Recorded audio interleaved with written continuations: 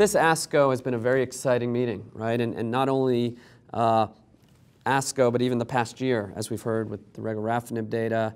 Arndt, you were one of the investigators on the study with lenvatinib, comparing it to sorafenib, the first positive study in first-line liver cancer for a decade. Could you give us briefly a take-home message from that study? Yeah.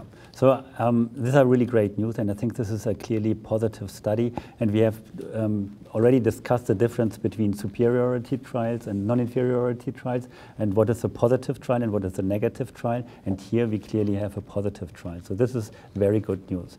When we look at the data that have been presented, and we have just recently seen them, the survival with lenvatinib is numerically better than with sorafenib, but it did not reach superiority. So this is one point we need to keep in mind.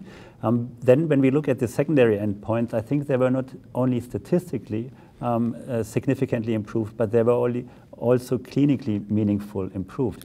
Specifically, if you look, for example, at, and I mean, there were different tests that were made, specifically PFS, time to tumor progression, and response rate. When we look at TTP with sorafenib, a little bit as expected, TTP was 3.7 months.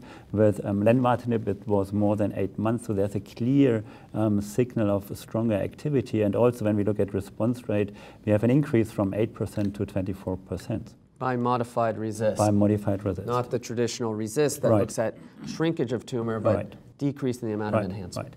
So, but what we also have to say, of course, that these are secondary endpoints. And you could argue, so if overall survival is not improved, what do these secondary endpoints mean?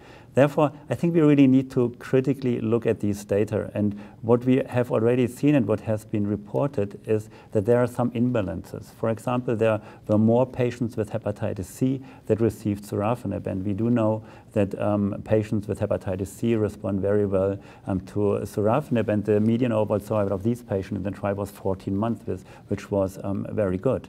And another point or another imbalance which was seen was the AFP level. And this has been reported in the first presentation. So in the group of patients treated with sorafenib, more patients with a lower AFP were included. In contrast, more patients with a higher AFP were treated with lenvatinib. When we look at these different subgroups, we can clearly see that and this has been confirmed with this trial, that AFP is a prognostic marker. So with lenvatinib, for example, patients with a low AFP have a median overall survival of almost 20 months, which is really good. In contrast, patients with a low AFP have a median survival with only 10 months. So high AFP, with high AFP have a median overall survival of around 10 months. In both groups, median overall survival was longer with lenvatinib compared to sorafenib. So when you do an adjustment for AFP levels, we do get a significant improvement in overall survival. But this, again, of course, is only a post hoc analysis and does not really make it to a more positive trial as it already is. So at the end of the day, and again, we only saw the data yesterday. We'll wait for the publication. They seem to be equivalent. Yes.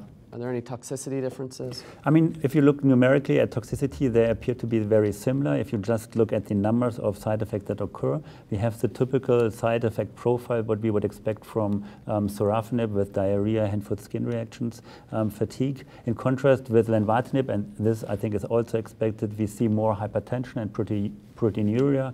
In terms of how this affects quality of life, and I mean, we have also discussed quality of life measurements, I think quality of life is really important, and we have to take the tools that are available.